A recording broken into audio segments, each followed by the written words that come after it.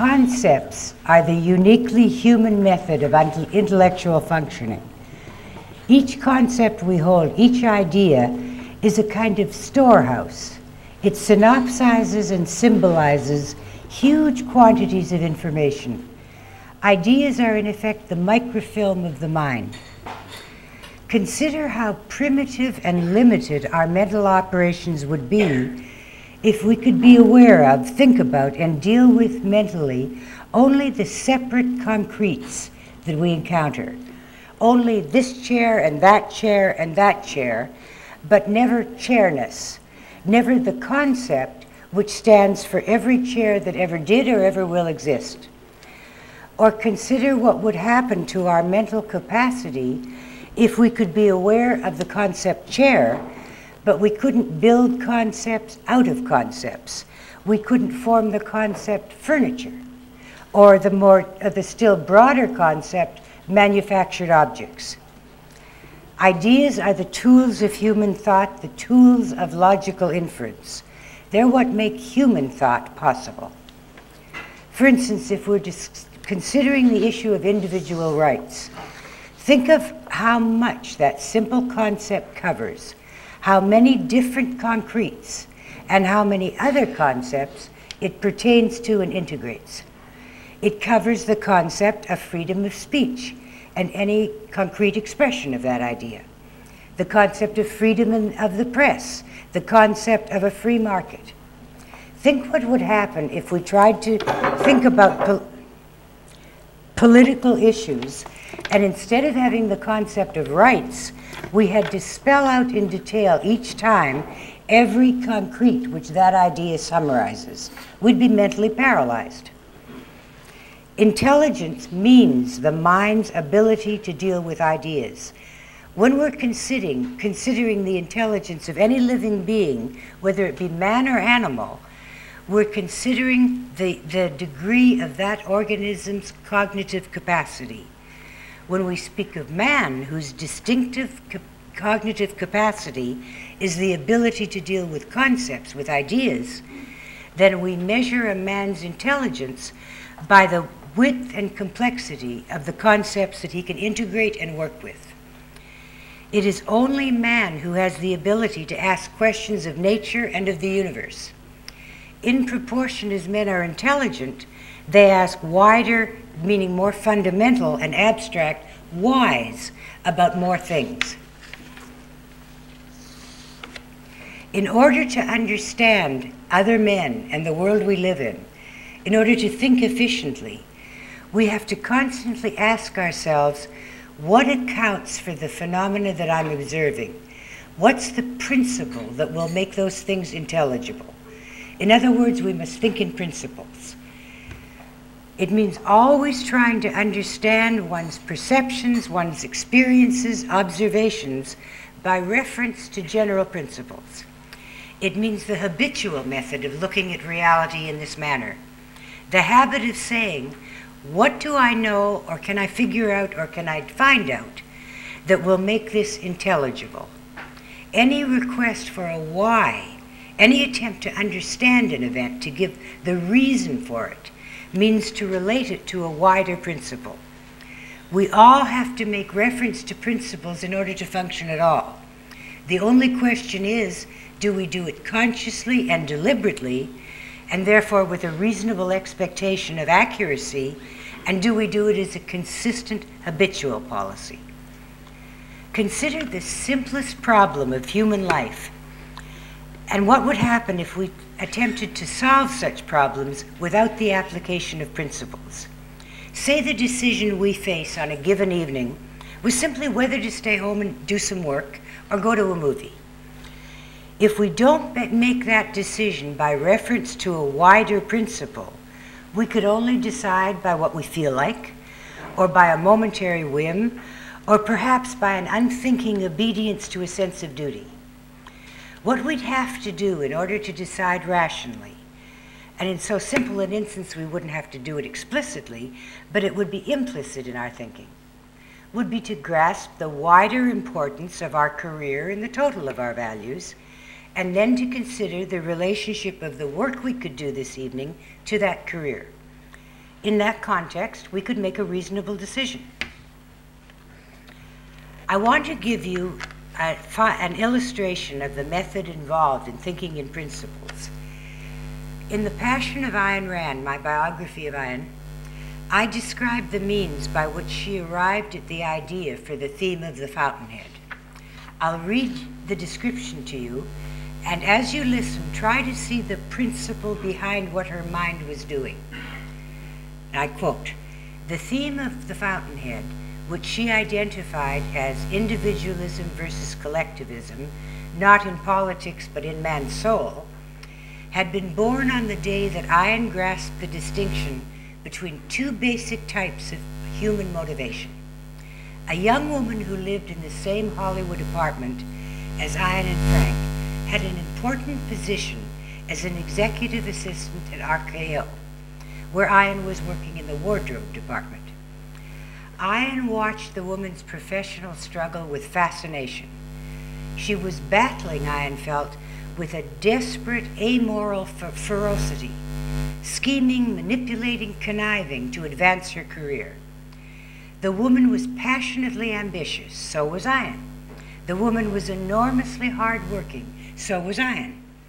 Yet Ayn sensed a basic difference in the nature of their ambition, a difference of profound moral and psychological importance. Seeking a clue to the principle involved, she asked the young woman one day, "What is your goal in life? What is it that you want to achieve?" The young woman answered immediately, as if the answer had long been clear in her mind. She said, "I'll tell you what I want. If nobody had an automobile, then I would want to have one automobile. If some people have one, then I want to have two." Ayn was never to forget her feeling of incredulity, indignation, contempt. Her mind raced with the implications she saw in the young woman's statement. She knew that in a few brief sentences, she'd been given the key to answer the question she'd wondered about for years, the question about people whose values and actions seemed incomprehensibly irrational. But how can they?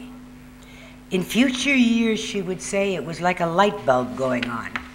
Without that woman's statement, I don't think I could ever have arrived at the explanation. I owe the fountainhead to that.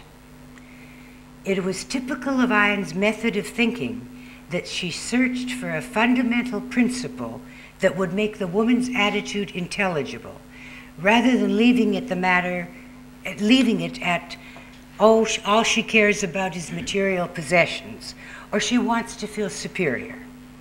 It was typical of Ayn's method of considering intellectual issues that from a brief verbal exchange, she would work her way to a dissection of human motivation.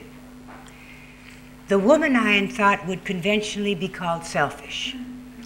But wasn't a self, that which thinks, judges, values, and chooses, precisely what she lacked?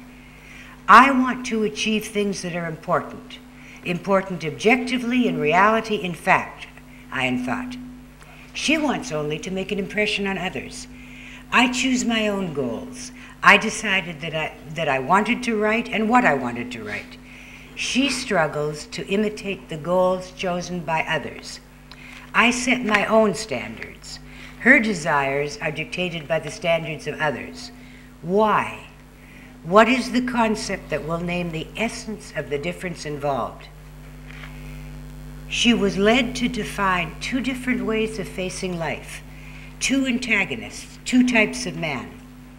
The man of self-sufficient ego, of first-hand, independent judgment, and the spiritual parasite, the dependent, who rejects the responsibility of judging, the man whose convictions, values, and purposes are the product of his own mind, and the parasite who is molded and directed by other men, the man who lives for his own sake, and the collectivist of the spirit, who places others above self. The prime mover whose source of movement is within his own spirit, and the soulless being who is movement without an internal mover, the creator and the second-hander, Howard Rourke, and Peter Keating, end quote. Now, what would the ordinary person do if he noticed that there seemed to be a difference between the nature of his ambition and the ambition of someone else? He might conclude something illuminating, such as, we seem to be different, or it takes all kinds to make a world. What he probably wouldn't do is to seek consciously to understand the difference by means of a wider, more fundamental principle. Or if he were a little more philosophical and realized that his conclusions were not explanations, he might think, I wonder what accounts for the difference, and leave the matter at that, with only the mental note that there's a question here. Observing irrationality in other people, he wouldn't have asked, what is the principle that explains their behavior? He would simply have shrugged it away with the solution, such are people. We don't automatically think in principles any more than we automatically focus or front seat drive. And we will not easily think in principles if we haven't been accustomed to doing so. It requires self-consciousness, training, work. We must constantly remind ourselves when we're faced with a fact or event that we don't understand, not to reach for the easiest explanation, but to try to relate those new facts to principles we've already learned, to our past knowledge, and if we don't have the knowledge, then to look for new principles, new ideas, new abstractions that we haven't applied in the present context. I want now to turn to some alternatives to thinking in principles.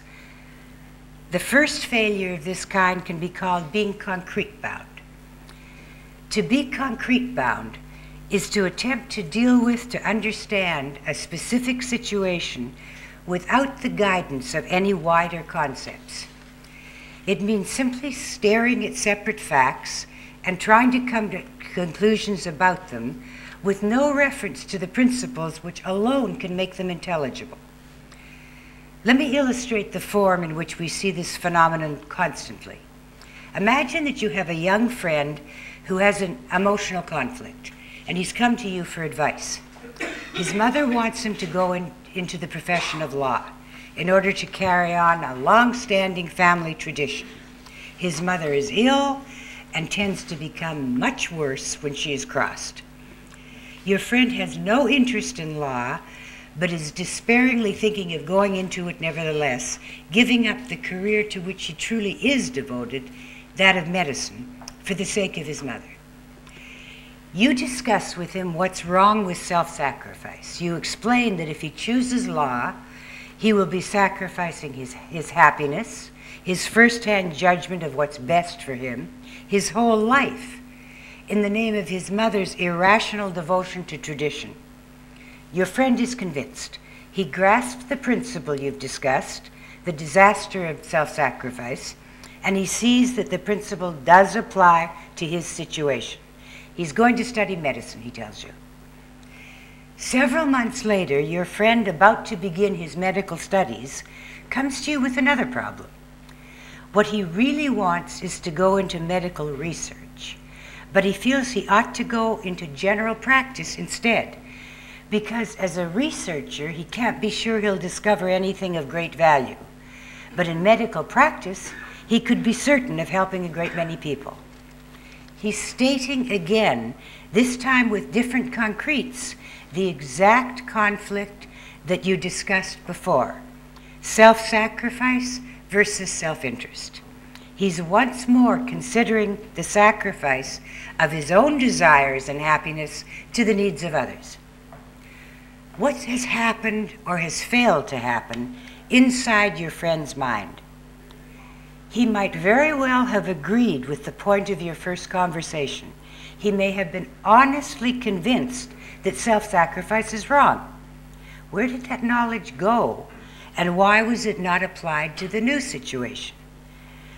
Most probably, your friend had never formed the mental habit of judging concretes by means of principles, of integrating his theoretical knowledge to new situations. When he's faced with a problem, he doesn't try to interpret it in the light of his theoretical understanding. He doesn't attempt to look for the principle that would untangle it. He gazes blankly at concretes, at his dilemma, as if he had no knowledge, or as if any theoretical knowledge were irrelevant to his understanding of the situation. If you don't attempt to interpret a concrete problem or event in the light of a principle, the fact that you've once learned the relevant principle won't help you. You might as well never have learned it.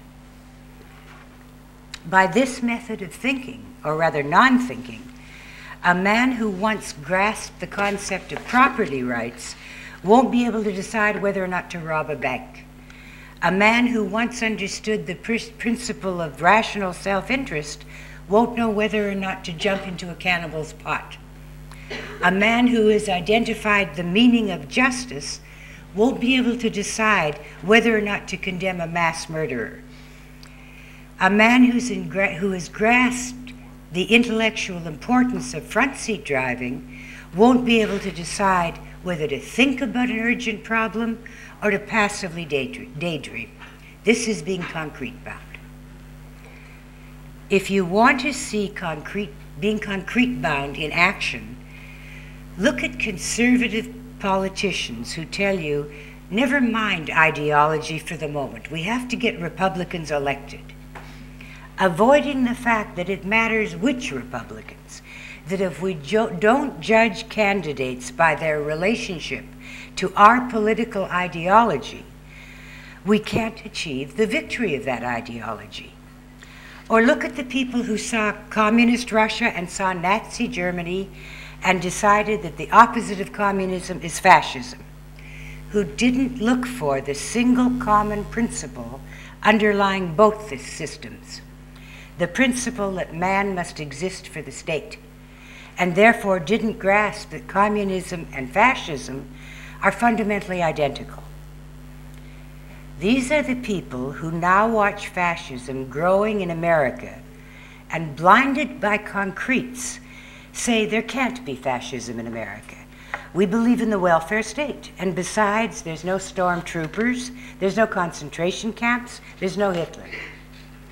They have never considered the relationship of the concretes they do see, the government's gradual control of one area of the economy after another, to the wider principle defining the essence of fascism, which is government control of the economy, not by means of open ownership of the means of production, but by means of a snowballing regulation of business.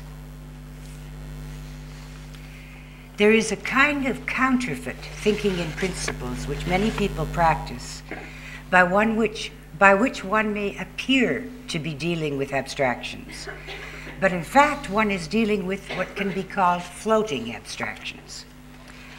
A floating abstraction is any concept or idea which we don't know how to concretize, which we believe or attempt to use in our thinking without clearly knowing what that concept actually means in reality, without knowing what facts it refers to.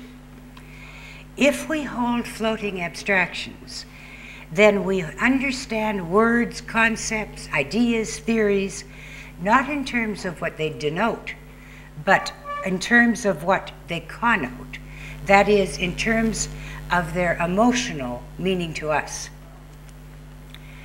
The essential function of a concept is denotation, the naming of a concrete, specific attribute, event, or entity in reality.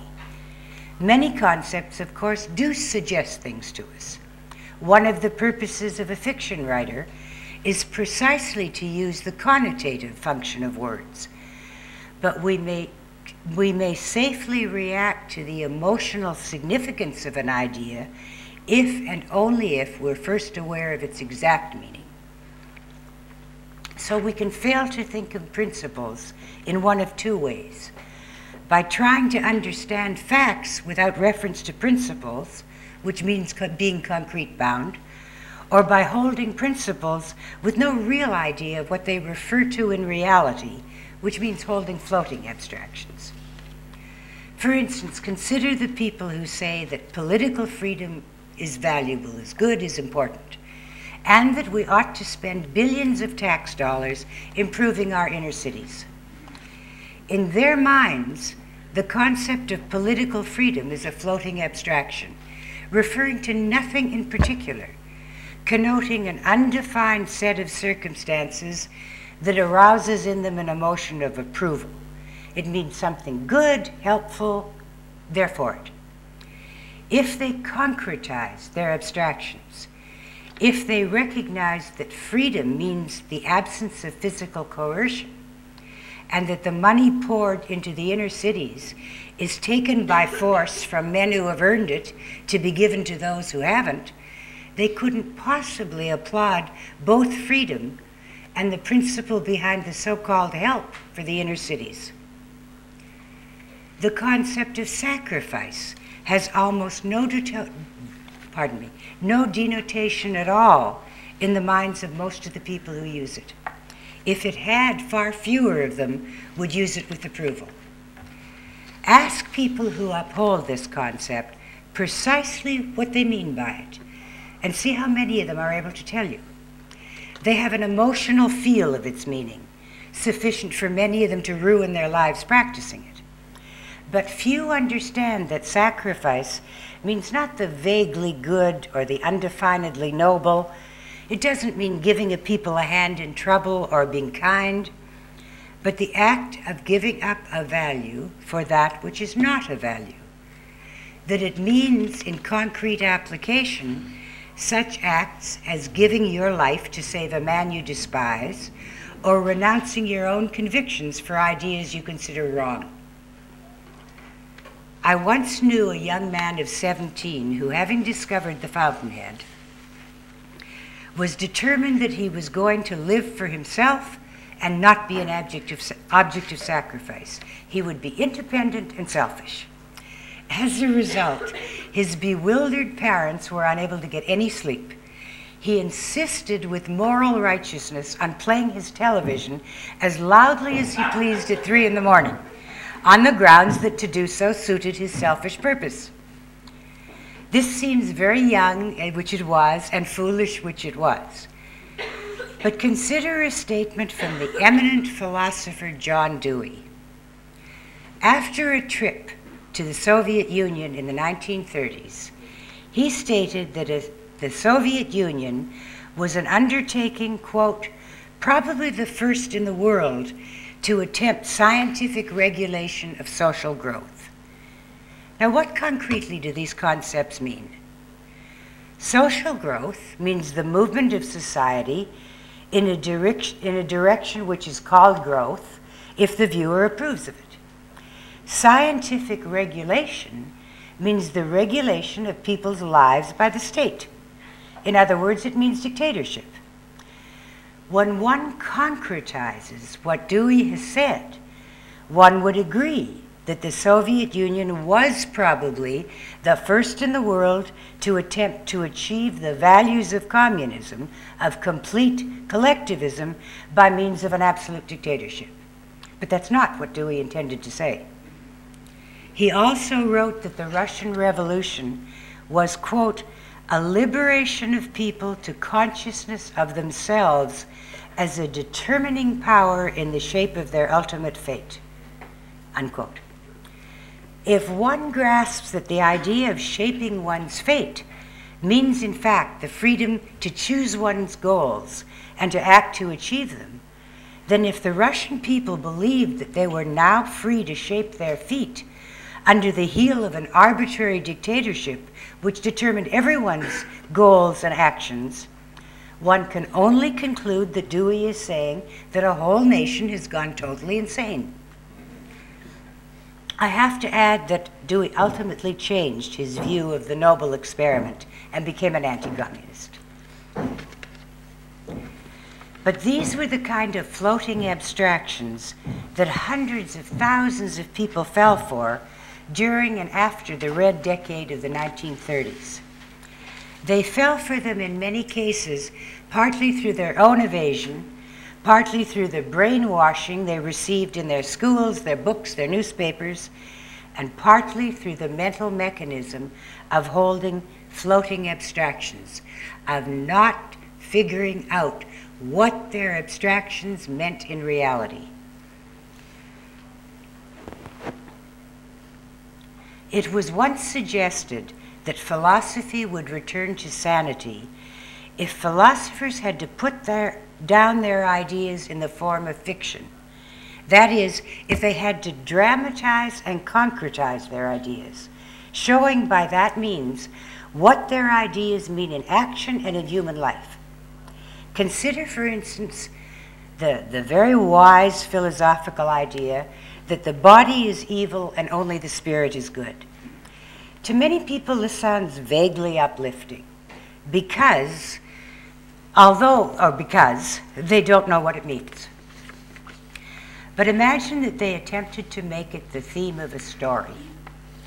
They would have to know that it means more than that a businessman should feel mildly guilty in church on Sunday because he enjoys making money. They would have to know that it means there should be no businessmen, no New York City, no electric light, no brain surgery, no cure for cancer, that we should all sit and starve to death while purifying our souls.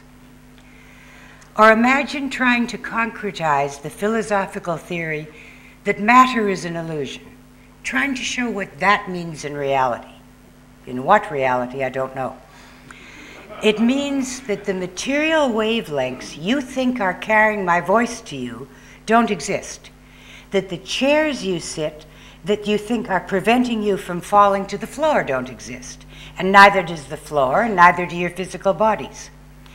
But by telling themselves that such a theory sounds profound and intellectual, by giving it no concrete meaning whatever, people are able to endorse it and never be aware of what an absurdity they're uttering.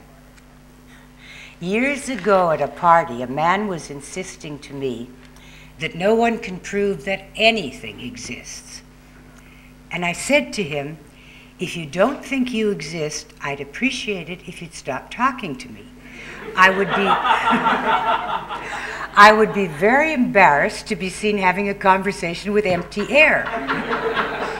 He left me at once, angrily, I'm sure concluding that I didn't have the spiritual sensitivity to understand basic issues of philosophy. Clearly, we all learn many of our concepts from other men. One of the great advantages of society is that we don't have to, each of us, invent the wheel all over again. But this creates a potential problem that we have to be aware of. In learning ideas from other men, rather than arriving at a given piece of knowledge as a result of our own thinking, we necessarily and quite legitimately skip certain mental steps that would otherwise have to go into the learning process. What we skip when we learn an idea from someone else is the first-hand observation of the facts that logically led to that particular piece of knowledge. So that if you are to fully understand an idea, you have to reverse the process that the person who explained that concept to you had to go through to arrive at it. You have to find the kind of concretes that made it possible for the man to, the kind of concretes that gave rise to and are explained by the idea he told you about. If instead, say the issue is what is a floating abstraction? If you were to leave here with the idea that a floating abstraction is something or other that makes thinking inefficient, that it's some sort of misuse of ideas, then you'll be holding a floating abstraction about the nature of floating abstractions. The mind that is concrete bound, that only looks at specifics, at concretes, and the mind that uses floating abstractions, not knowing what his principles really mean in reality, they seem to be opposites. One is a rather unthinking boob, the other an abstract ivory tower intellectual. But if we look more deeply, if we look for the fundamental principle beneath the two methods, we'll find that they stem from the same basic idea: the implicit belief that there is no necessary connection between facts and ideas, between reality and thought, and there will not be much difference in the disastrous errors to which these two methods of thinking lead. How much longer have I got? Okay. I want to briefly discuss another crucial component of efficient thinking: the use of language, of words in one's thinking. If you were to take any idea which you're absolutely convinced is true, and for which you know the proof, and try to prove it in your own mind without the use of words, I think you'll see immediately that you can't do it. We can't form or retain our thoughts in consciousness. We can't order them in a logical progression. We can't front-seat drive without the use of words. Language is the cardinal tool of thought. Language is the means by which we denote and work with concepts. It's the means by which we retain and hold our concepts in our mind. If thinking in words we make an error and come to a false conclusion, we have the means to correct the error, because we know what idea we have accepted and upon what facts and observations we based it. It is to the extent that we don't use language in our thinking, do not formulate concepts in words, that we're at the mercy of chance, of our subconscious, of our stale thinking, of irrational associations, of emotional overgeneralizations. The method of the backseat driver is to substitute emotions and images for language in the process of problem solving. It is as though the backseat driver is attempting in his own mind to form a syllogism by introducing as the first premise a verbalized statement of fact. Then he paints a mental picture intended to represent the second premise. Then he tries to derive a conclusion from the union of the concept and the picture. But it can't be done. Whatever conclusion he reaches won't have been derived from the union of a picture and a concept. The memory of an event isn't a concept, an emotion isn't a concept, a picture isn't a concept. Thinking, conceptual thinking, begins with the employment of language. Only the most primitive kinds of mental processes are possible without the use of language. For instance, we might be able to project the idea the cat is on the mat by mentally visualizing a cat on a mat. But we couldn't grasp the nature and importance of a focused consciousness, or understand what a concept is, or know why a productive life is superior to an unproductive life, or understand why in a dictatorship it is the worst of men who rise to the top by means of mental pictures. There's obviously some form of subverbal thinking in which we do engage and in which we necessarily engage. If there were no such phenomenon as subverbal thinking, we couldn't account for the fact that man ever learned to use language. Man had to be engaged in some kind of mental process before language evolved. A mental process which didn't employ language, but which made possible the gradual development of language. We don't go from man didn't go from a state of complete non-thinking to a state of conceptual verbal thinking. Similarly, we are all aware of the phenomenon of struggling to put a thought into words, a thought that isn't yet in words, but which is still in some sense a thought, but existing only in a subverbal form. But we don't know what that thought is until we can translate it into words. Both in the history of the race and in the thinking of any individual, this subverbal state is not a substitute for clearly formed conceptual thinking. It's the mind's first grasping for concepts.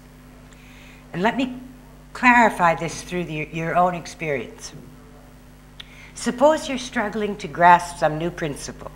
You've observed a number of concretes, and you vaguely sense that there's something important that they have in common, but you don't quite know what the common factor is. Your mind moves from one concrete to another, and you struggle to pull out the feature you're groping for. Then, at some point, you say, "I've got it." And you utter a word or combination of words that stand for the thing you have been trying to identify. It isn't that you first clearly and consciously arrive at the concept and then as a separate act decide what you'll name it. Rather, the act of naming it is the final stage in the process of forming the concept. Only when you have named it can you think efficiently with it. Now, when I say one should think in words when problem solving, does it mean that we should think literally as we would write? Should every step in the process be connected in full grammatical sentences in one's mind? Not necessarily, and not usually, and it's not required. But what should at any point be, what should be formulated in words when we're problem solving? In clear grammatical sentences. To the extent that a given problem is complex, that's the extent to which we should formulate our thinking in words. Even when we're not dealing with a highly complex problem, we still should, as at a minimum, form our questions and the answer to those questions in words. I've said that the essence of front seat driving is the process of question asking, of raising first the overall question we want to answer, then the sub-questions that have to be answered before the overall question can be answered.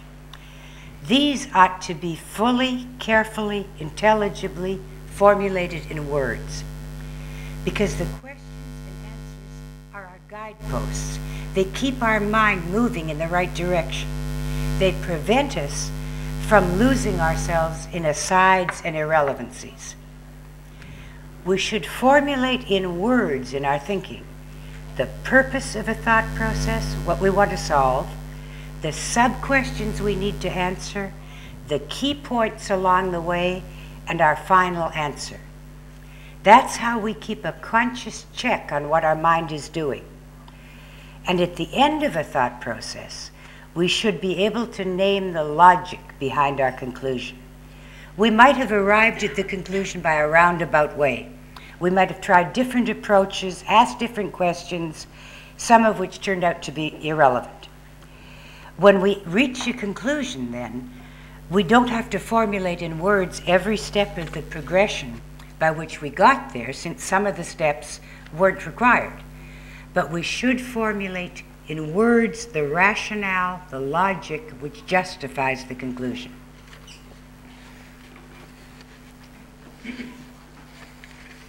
The use of language is a necessary condition of efficient thinking, but it isn't the only condition. It's not a sufficient condition. The question is, granted that we use words in thinking, what words? Some of us in our thinking and speaking employ a kind of loose, inexact, approximate, metaphorical, flowery use of language, never thinking or speaking exactly. We may prefer, for instance, to think of ourselves as sensitive and vulnerable, when the literal fact is that we lack self-confidence. Or we think that we have an artistic temperament, when in fact we have a bad temper. There is a logical fallacy called obfuscation, which is the fallacy of using words to obscure or conceal meanings. And we can do this in conversation or in our own minds. And I quote from a book entitled Applied Logic. The weakness of a questionable argument may be difficult to detect if the structure of the argument is concealed in a mass of words which contribute nothing to the meaning. For this reason, a person may appear to deal with an issue without actually doing so, simply by using an excessive number of words. It is often easier to avoid taking a stand on an issue in 1,000 words than in 50. The fallacy of obfuscation, then, consists of using meaningless word groups, either inadvertently or for the purpose of obscuring or avoiding an issue, unquote.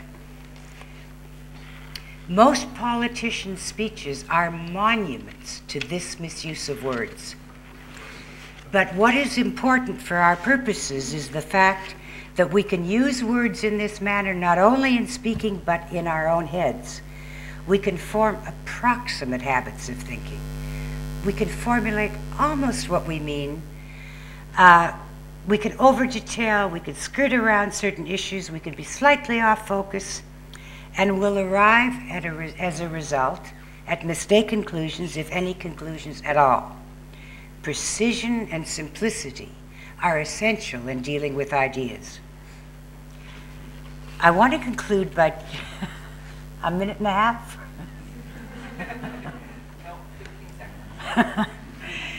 There's a widespread thinking error which particularly hits us with regard to creative thinking, and we'll call it thinking in a square.